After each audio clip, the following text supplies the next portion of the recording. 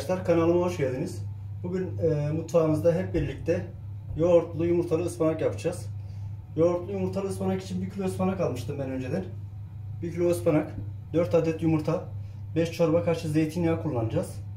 Karabiber, tuz, tereyağı eritmek için en üzerine kırmızı toz biber 1 tatlı kaşığı, 60 gram tereyağı, 2 adet soğanımız, 5 diş sarımsağımız var arkadaşlar. Bir de kendi yapımımız yoğurdumuz var, ev yapımı. Bunda da tahta kaşık ile 2 kaşık almamız yeterli olacak arkadaşlar.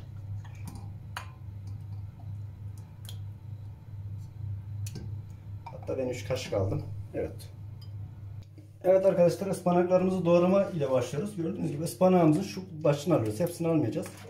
Böyle bıçağı vurup şurayı ayırıyoruz.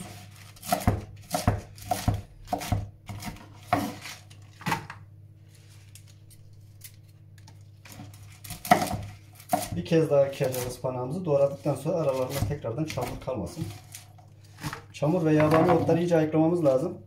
Ispanakta genelde zehirlenme yabani otlardan dolayı olur. Yoksa ıspanağın temiz yıkandığı halde herhangi bir zehirlenme falan olmaz.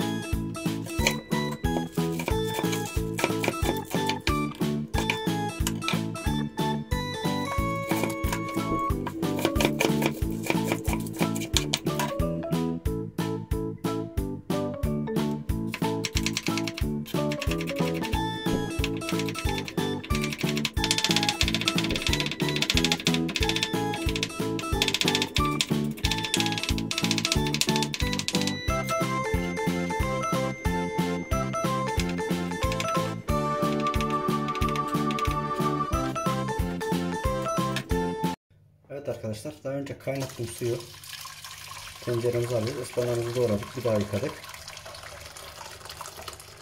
Vakitte kazanmak için sıcak su kullanıyorum ben. Hem bu sıcak suyu kullanmamızdaki amaç ıspanağımız daha temiz, daha parlak olsun. Hem de yarın pişsin, kavurma işi kısa sürsün diye.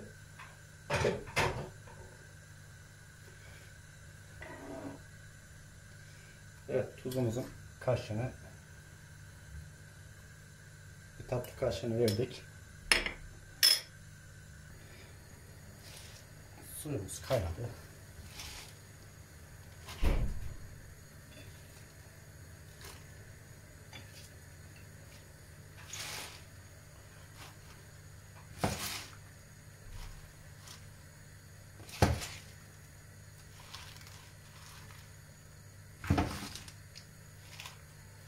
Kavurarak da yapabilirsiniz. Ama ben çamur kalmasın, daha temiz olsun diye kaynatmayı tercih ediyorum. Ben böylelikle daha temiz, çamur kalmayacak, dibe dalacak. Üstünde de ıspanağını alacağız.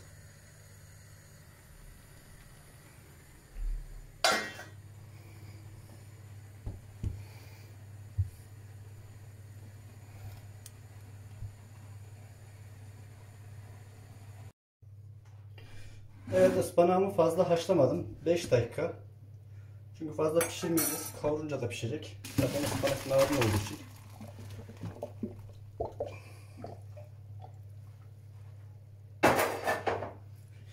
Hemen soğuk suyumuzu açıyoruz. Biraz soğutalım ki ıspanağımızın rengi kaybolmasın. Çünkü sıcak bekledik ve mat bir renk alır. Böyle parlaklığına da korumaz.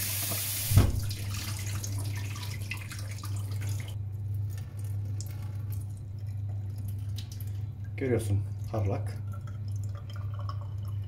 İkinci haşlamamızda da özellikle dikkat ediyoruz. İçinde çamur kalmasın diye. Özellikle çamur suyun dibine dalıyor biliyorsunuz.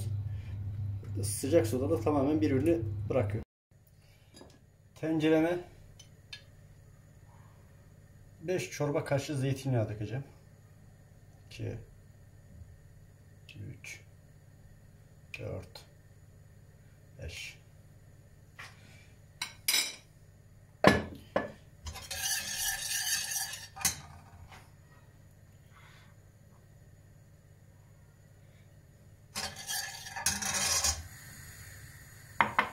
Daha sonra soğan.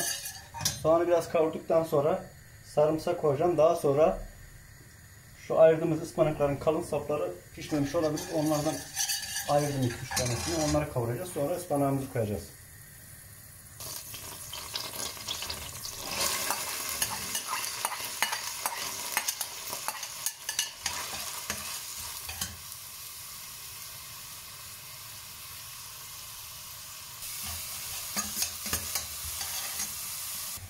Evet arkadaşlar, soğanımız kavruldu.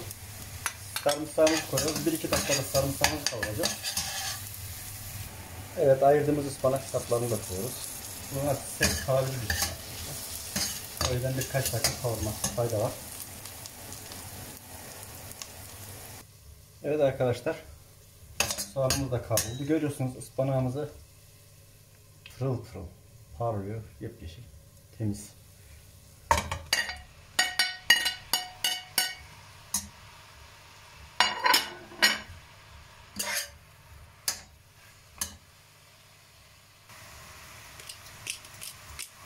Karabiberini oldukça bol atacağım arkadaşlar.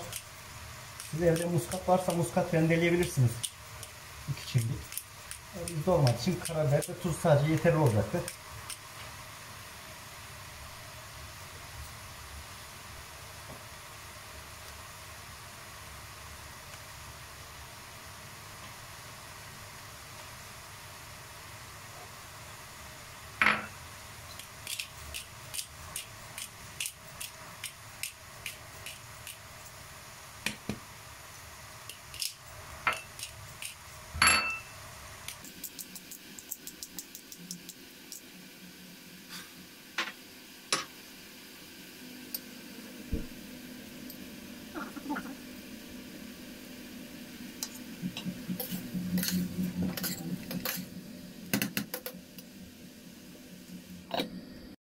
Evet arkadaşlar, ıspanağımız kavrulurken biz de diğer yandan yumurtamızı yapacağız.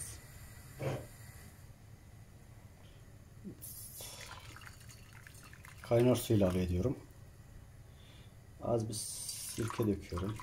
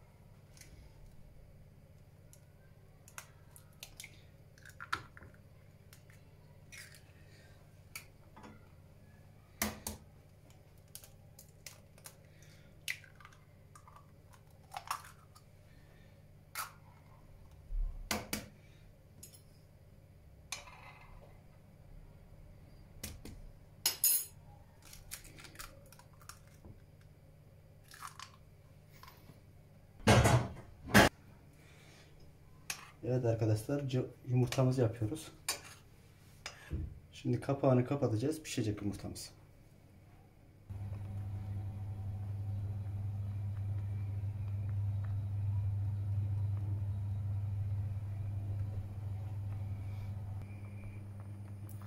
Evet arkadaşlar, yumurtamız da pişti.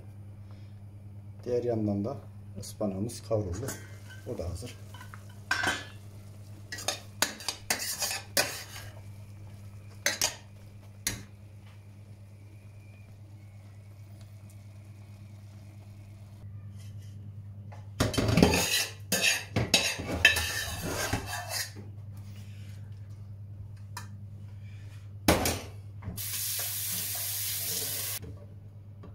Evet, tereyağımızı kavuracağız arkadaşlar.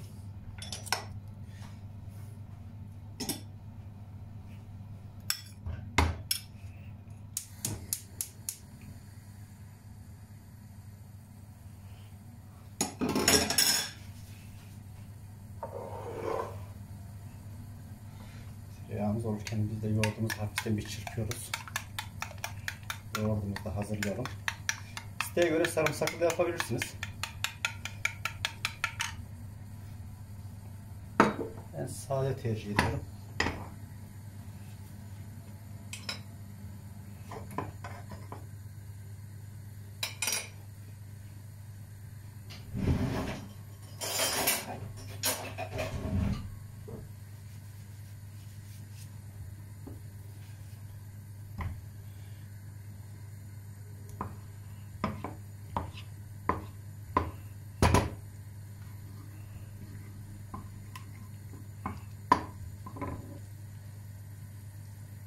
Evet arkadaşlar, tereyağımız da kavruldu. Toz biberimizi koyacağız. Tamam. Evet arkadaşlar, yağımız da hazır. Şimdi yaptığımız bu yumurtamızı alıyoruz burada. Görüyorsunuz.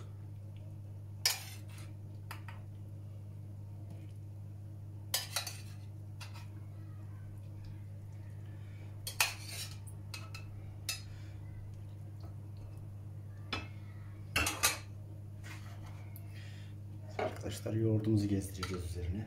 Bolca yoğurt.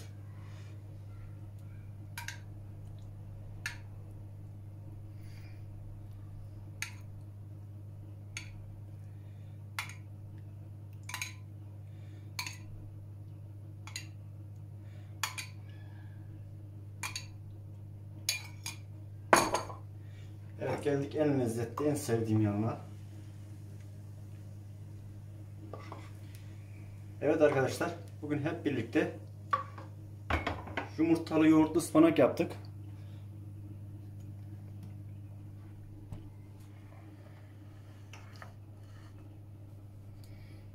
Nefis. Başka yerde, evet, kolay, pratik yapabileceğiniz. Afiyet olsun arkadaşlar. Başka videoda görüşmek üzere. Videomuzu beğenip kanalımıza abone olmayı unutmayın. Bize destek için desteklerinizi bekliyoruz.